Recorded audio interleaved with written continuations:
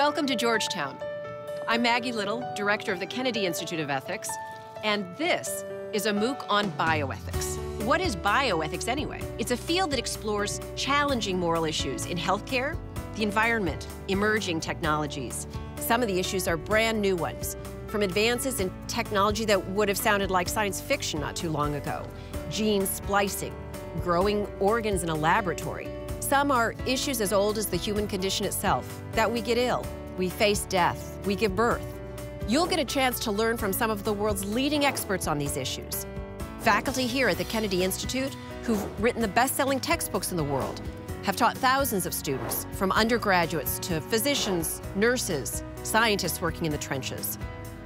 7 faculty, 2 course fellows, 6 weeks. Together, we're going to explore some of the most compelling issues in the field.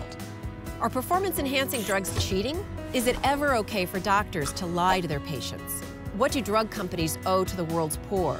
Are genetically modified foods a problem? How about genetically modified animals?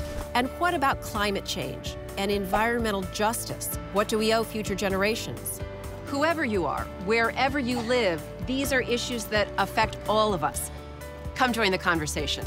We'll see you on April 15.